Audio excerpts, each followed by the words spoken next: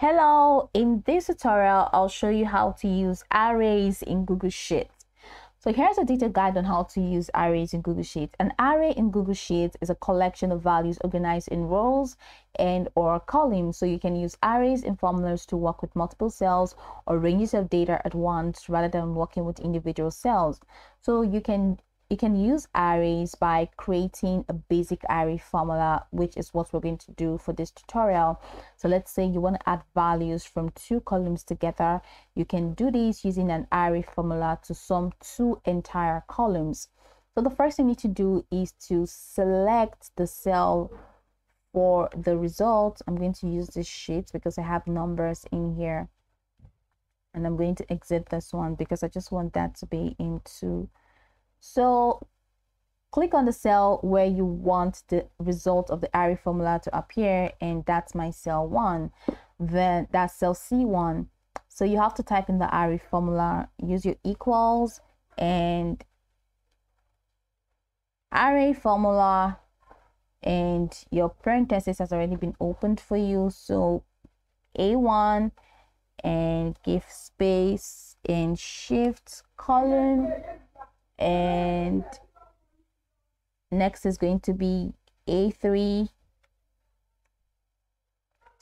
So once that A3 has been done, you're gonna give a space and plus sign, you give a space, B1,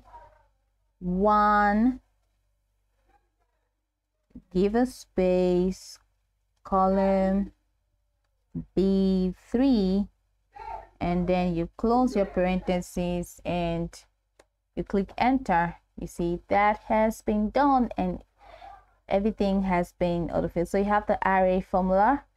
So this is it. Everything has been added for you automatically. You see, this will add the values from column A1 and column B1 and output the result in column C. So once you press the enter, the results of the array formula will automatically be applied to the entire range, which we have done right here. You can also do the same for multiplication. So instead of putting, I'm going to click on that.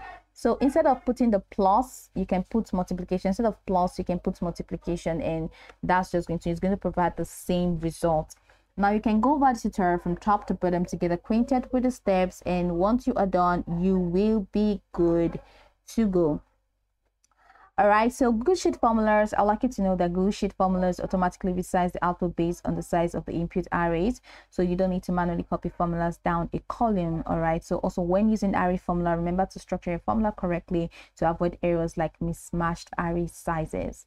So by using array techniques, you can handle and manipulate large sets of data much more efficiently in Google Sheet. So I hope this tutorial marvelously helped your search.